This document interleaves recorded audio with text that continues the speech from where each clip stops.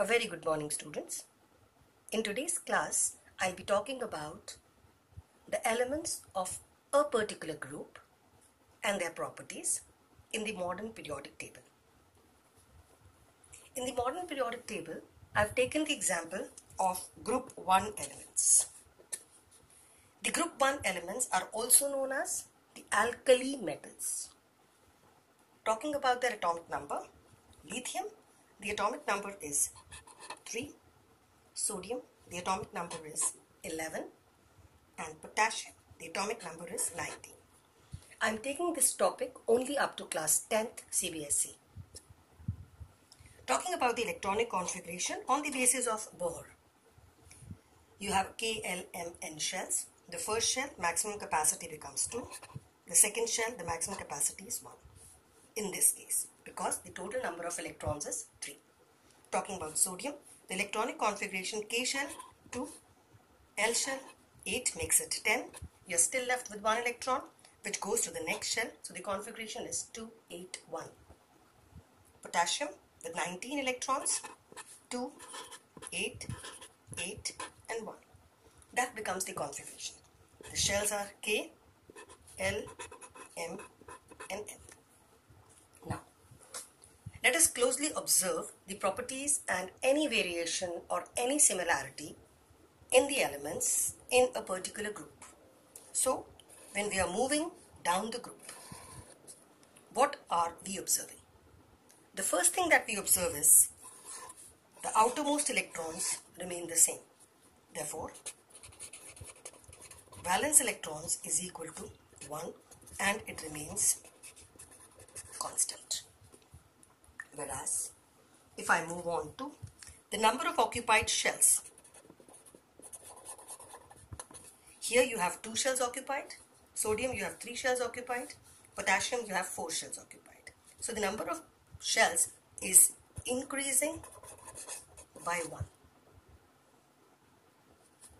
Number of protons is also increasing rapidly. 3 goes to 11, goes to 19. And so is the number of electrons increasing rapidly.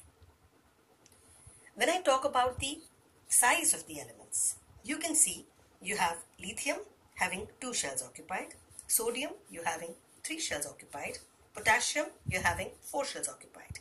Therefore, if you talk about the atom, and this becomes the nucleus. Around the nucleus, in lithium you have only 2 occupied shells. In sodium you would have the 3rd. In potassium you would have the 4th. So it's quite clear that the atomic radius is continuously increasing. Therefore, the atomic radius is increasing.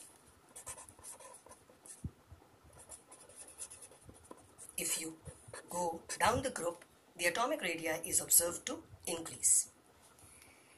Now, since the atomic radii is increasing, the valence electron is moving farther away from the nucleus. Since the valence electron is moving farther away from the nucleus, the force with which these electrons are held by the nucleus, the next electrons held by the nucleus, the last electrons held by the nucleus will automatically go on decreasing despite the fact that the protons are increasing. So are the number of electrons. But the electron which is farthest away from the nucleus, I'm talking about the valence electron, is moving away from the nucleus. Hence, the attractive pull goes on decreasing. If the attractive pull goes on decreasing, therefore, energy required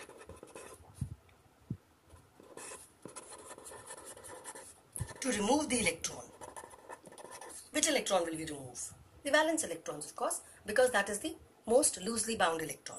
Remove the outermost electron. Goes on decreasing. Therefore, it is easy. If the electron removal is easy, hence loss of electrons on moving down the group becomes easy. Hence, it becomes more metallic as you move down the group. If the electron loss is easier, then in that case, it becomes more metallic. There's another property which is called as electropositivity.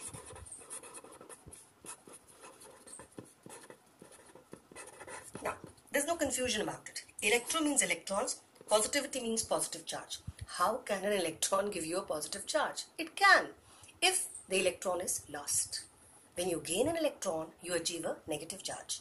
But when you are losing an electron, you gain a positive charge. That property of loss of electron is electropositivity, and you can relate it to the metallic character also. So, if metallic character is increasing on moving down the group, so will electropositivity increase as you go down the group. Last is tendency to act as a reducing agent. What is a reducing agent? A reducing agent reduces others. What is reduction? Gain of electrons. So, if an element has to reduce the other element needs to gain electron, and the element that you are talking about needs to give it. So, a reducing agent will be an element which has a tendency to lose electrons. Hence, loss of electrons in these elements as you go down the group is easier since they are more metallic and they are more electropositive. So, reducing agent property also increases. Therefore, if you know about metallic character, which is nothing but loss of electrons, then you also know about electropositivity and the reducing agent. So, talking about the elements on moving down the group, let me give you a quick recap of the elements or the properties as we move down the group. These are the elements of group 1, the alkali Brock-Mendel alkali group of elements.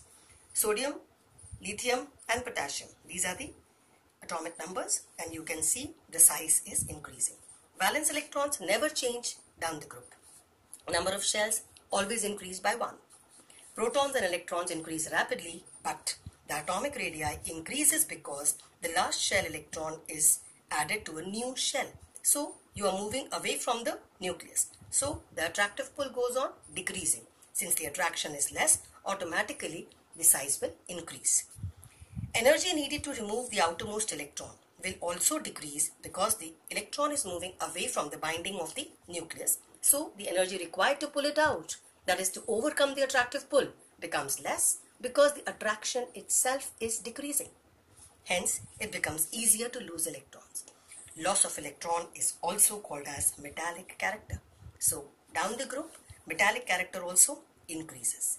Metallic character, electropositivity and reducing agent are all the same.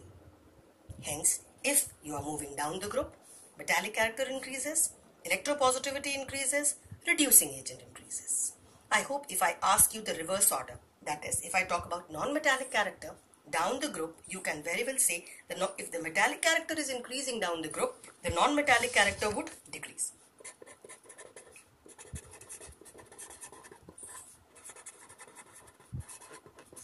Decreases down the group. So, electronegativity also decreases down the group, and reducing agent also decreases down the group. Hence, you have the oxidizing agent property would increase down the group and electropositivity would increase down the group. So, electronegativity will decrease down the group. So, they are reverse properties. Whatever is true for the metallic character holds true for electropositivity and the reducing agent. Whatever is true for the non-metallic character holds true for electronegativity and oxidizing agent.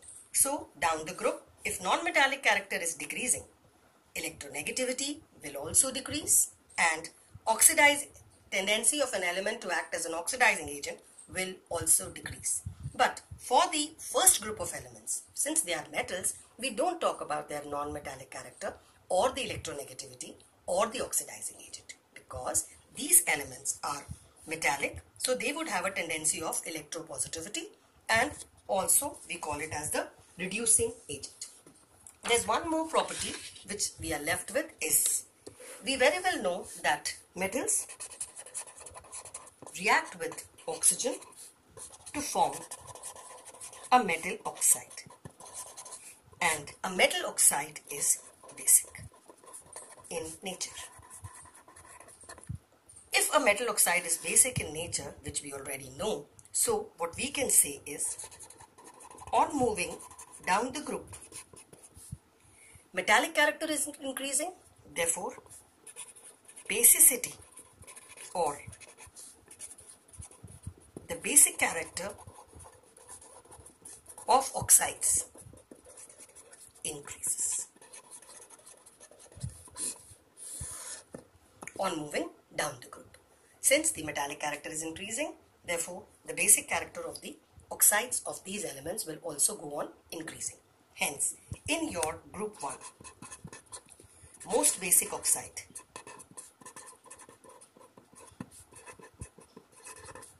since I've taken only 3 examples, lithium, sodium and potassium, and we are referring to class 10th only, the basic character of potassium oxide would be the maximum.